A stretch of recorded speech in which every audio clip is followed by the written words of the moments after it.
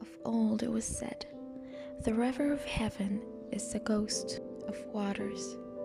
We behold it shifting its bed in the course of the year, as an earthly river sometimes does.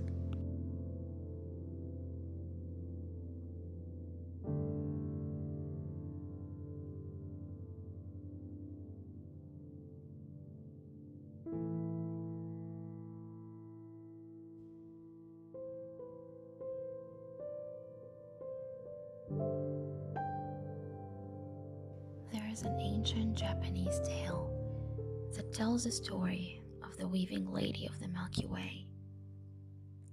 The great god of the firmament had a lovely daughter, the weaving lady of the Milky Way. She passed her days in weaving garments for her august parent. She rejoiced in her work and thought that there was no greater pleasure than the pleasure of weaving. But one day, as she sat before her loom at the door of her heavenly dwelling, she saw a handsome peasant lad pass by, leading an ox, and she fell in love with him.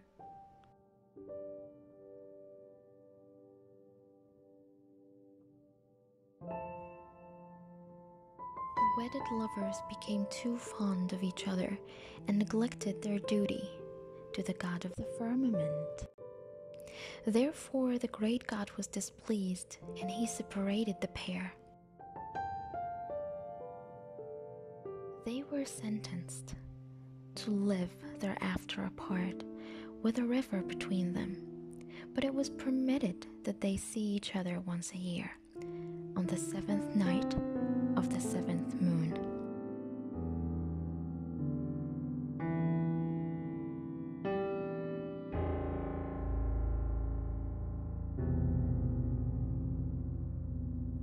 On that night, providing the skies be clear, the birds of heaven make, with their bodies and wings, a bridge over the stream, and by means of that bridge the lovers can meet.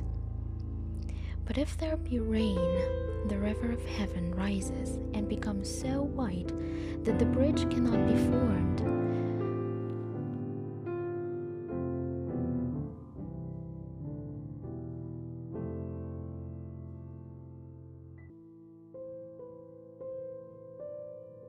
The husband and wife cannot always meet, even on the 7th night of the 7th month.